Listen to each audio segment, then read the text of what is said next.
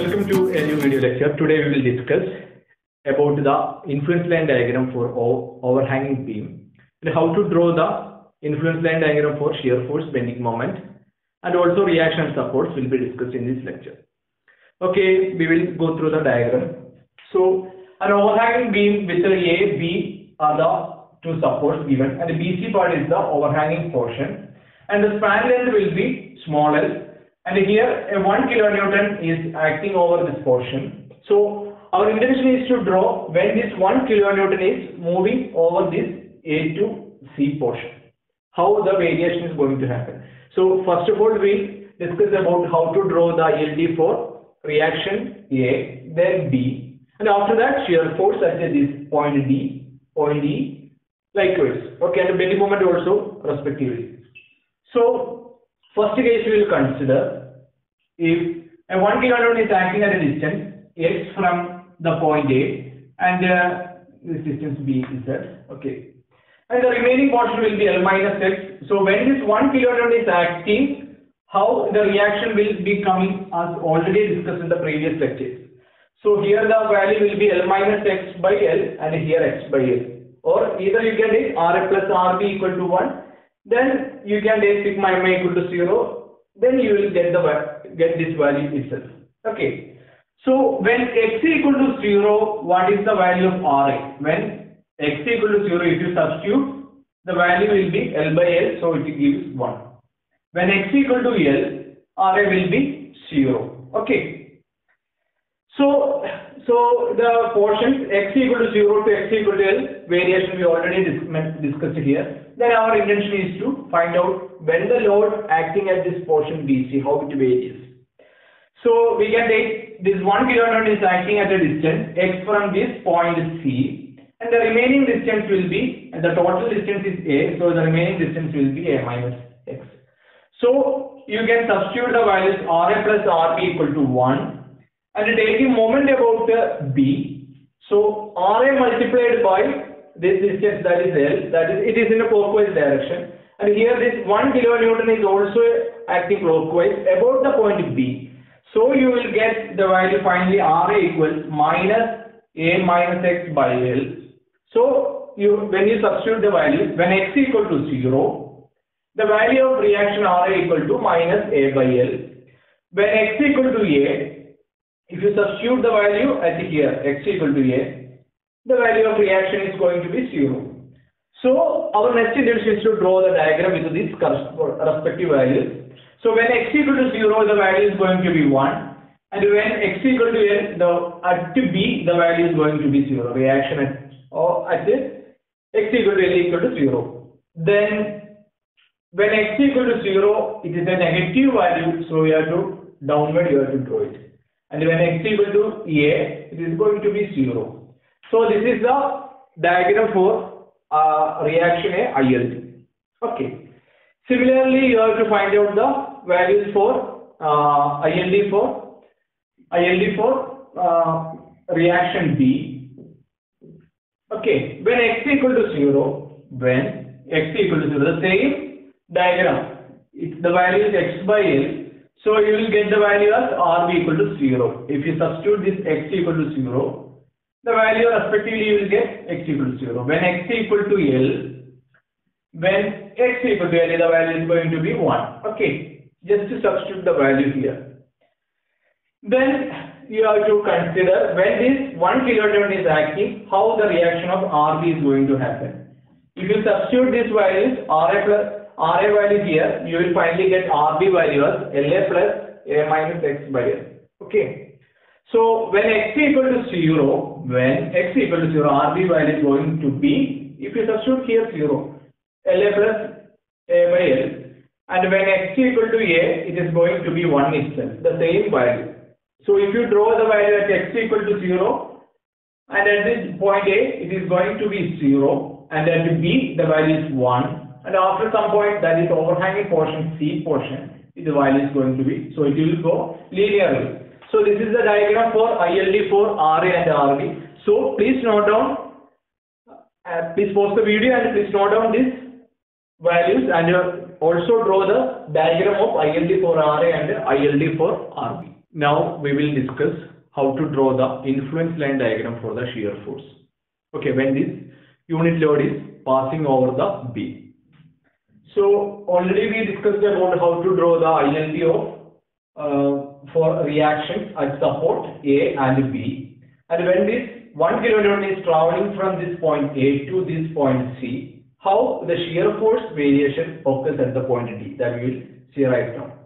So in the initial case, this 1 kilonewton is acting at the point between this A and D.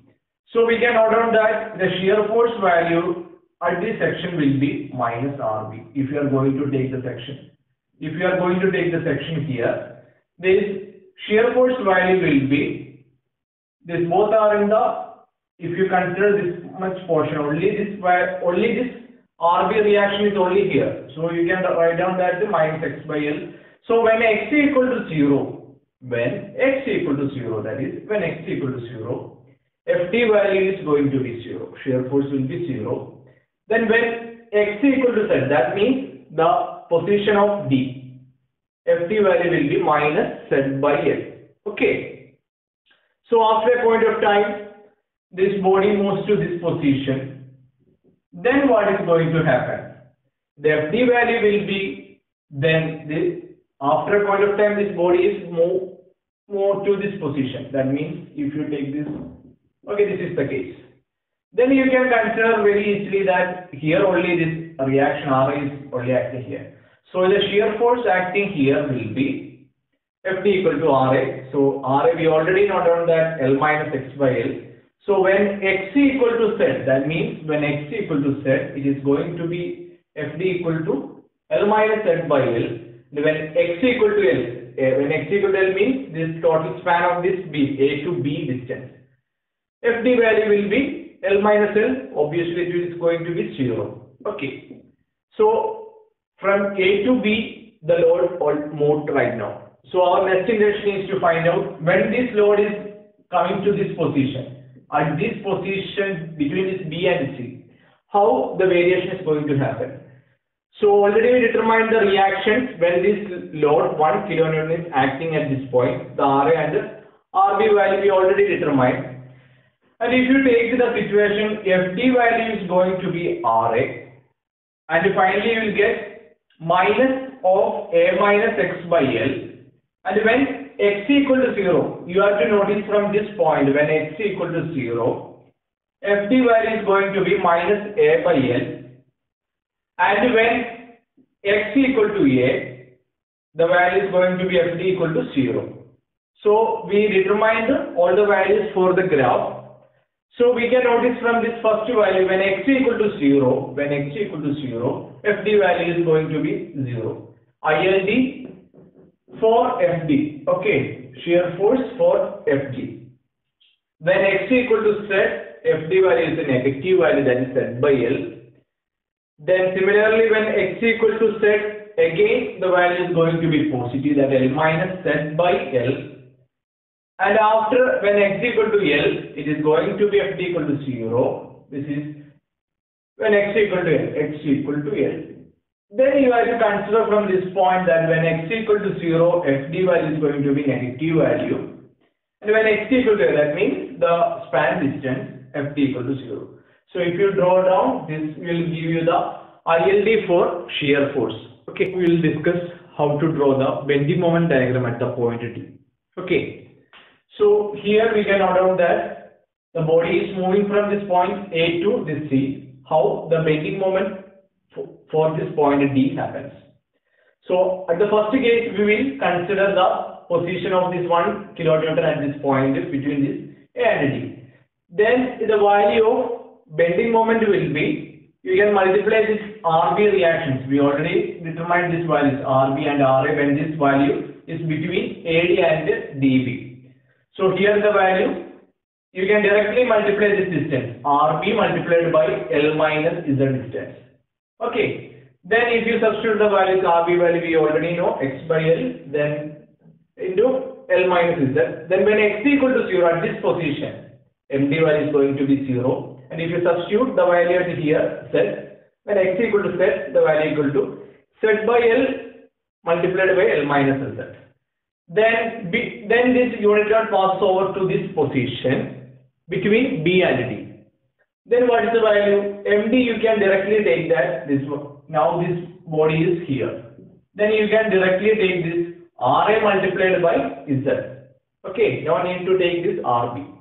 So if you substitute the value and finally you get when x equal to Z, MD value is going to be L minus Z by L multiplied by Z. And when x equal to L, distance MD equal to going to be 0. So at this point, the D position, both the values are same. Positive value also, no doubt. Then the body travels to this position and the reactions at RA and RB will change. We already derived those values in the first case. Okay. So the values will change. Now you have to determine what is the shear force at here. Then also you can note down that RA multiplied by Z. Okay. So if you substitute the values, you will directly get when x equal to 0. Then you have to note down from here. When x equal to 0, MD value is going to be minus A by L into Z. Then when x equal to A, this distance is A. So when x equal to A, it is going to be 0. So if you draw the diagram at x equal to 0, initially it is 0. And at the point D, the value is going to be Z multiplied by L minus Z by L. Then at the point B, it is going to be 0. Then again a negative value, we will get this value. So the graph is plotted here, ILD for MD. Okay, bending moment at the position D. Okay. Now we will take a point on the overhanging portion, that is E. Then how the variation of bending moment and shear force we will notice right now. Okay, so this load is traveling from this point to this C point. Then if the point is here, between this A and B, whether this influence over here, any shear force influence. Since from this portion, if you consider if the load is acting in between this A and B, it won't influence here, okay, or either if this cross to here. The load is acting here, whether this influence here, in this part, okay. Since if you take a section here, there is no forces here, okay. So, it will be 0. And if the force is here, it also won't influence the position of shear force here. So it is also going to be 0. But when this load is acting at here, it is going to be influenced the shear force and it will be 1. Since only to the right to E, there is only 1 kilonewton is acting here. So we can easily write down as positive 1 kilonewton. And also we can note down this ILD for shear force at the positioning. It will be a constant value, positive value, and 1. Okay, 1 will be the value. Then similarly we can draw the diagram for bending moment also. If the position of this 1 kilonewton is between A and B, it is going to be 0, and also between B and E, it is also going to be 0. And here please note down, this 1 kilonewton is acting at a distance x from the point C, and the section distance is Z1. Okay, this E point is going to be Z1 distance. So the remaining distance will be Z1 minus x. So you can easily note down that minus 1 multiplied by Z1 minus x. So when x equal to 0, ME equal to minus Z1. Then when x equal to Z1, ME equal to going to be 0. So you can easily draw down at the point C, it is going to be Z1 minus that is negative, and at the point E, it is going to be 0. Okay, this is the diagram for ILD for bending moment of point E. Okay, so with this we will wind up this portion. So thank you all.